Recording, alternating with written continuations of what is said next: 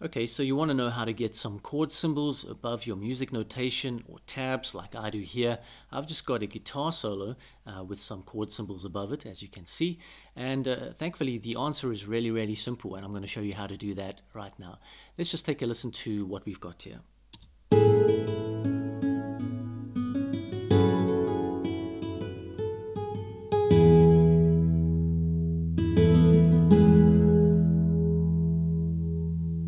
Okay, so as I said, the solution is very simple. I'm just going to delete this first chord symbol so I can show you from scratch how to do it.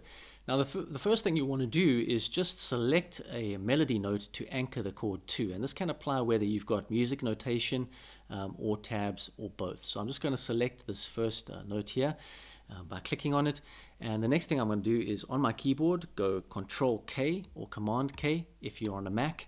And now that opens up a text field above the note. As you can see, I'm going to just type in my chord symbol there.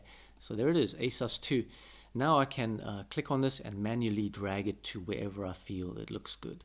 Notice the pink line attached between the chord symbol and the melody note. That just tells you that it's anchored to that specific melody note, both on the music notation and on the tabs.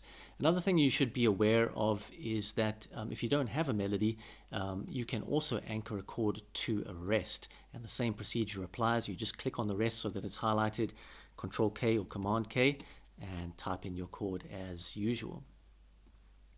The only other thing you need to know is that in addition to having the chord symbols appear on your score, they will also sound in playback. Okay, let me just show you what I mean here.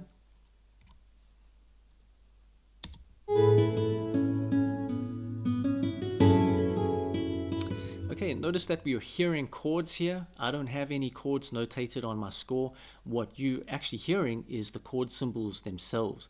Now, if you don't want to hear a chord symbol in playback, to mute it, it's really easy. You just click on the chord, come over to the left sidebar, under Properties, you just want to deselect this play box here. Now we shouldn't be hearing the chord symbol on playback. Let's take a listen.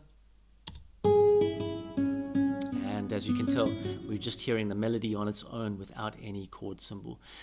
So it really is as simple as that. I hope you've found this helpful. If you like, check out my guitar books on Amazon or my course on how to read music notation on Udemy.